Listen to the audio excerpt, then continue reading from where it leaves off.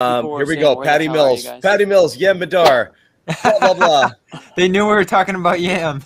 It's going to be a fun name. It's going to be great. Like I said. This is the first time in Garden Report history that we're acknowledging Yam. No, wrong. I said a few shows ago, Yeah. I said the number one thing outside of Grant Williams, the number one thing in the chat I'm getting is Yam Madar. Yeah, like, but we didn't actually No. We didn't. But no, Bobby, you're wrong. I know what you mean, Bobby. No, you're wrong because it was at the very, very last, what was it, the last 10 seconds of the draft night broadcast. You mentioned it. So technically, you did mention it, and then now he's back into the conversation. I said they drafted him, and John just clicked the show down. Exactly. That was the first mention. There you go. Yeah. We'll actually spend a portion of tonight's